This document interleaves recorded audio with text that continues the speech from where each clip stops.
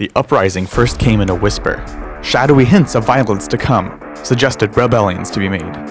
Many agents of the Inquisition died to bring news of where the insurrection would finally take place.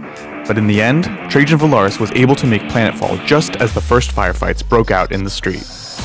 What began as a planet-wide celebration quickly became a bloodbath as hulking brutes emerged from the shadows to slaughter the citizens, kept only in check by the Adeptus Astartes lightning strike.